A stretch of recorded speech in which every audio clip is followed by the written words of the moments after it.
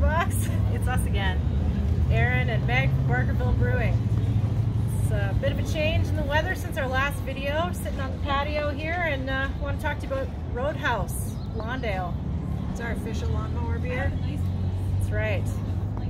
It's delicious, easy drinking blonde ale. It has some like subtle bready notes to it and kind of a bit of fruit aroma, maybe like subtle honeydew melon. It's kind of hard to put your finger on, but all I know is it's delicious. So let's crack one open and show you what it looks like.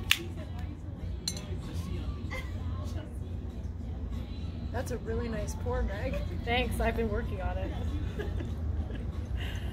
It's a nice beer, 4.5%, is that correct? That's correct. Oh, I blew the pour as soon as I started talking about it.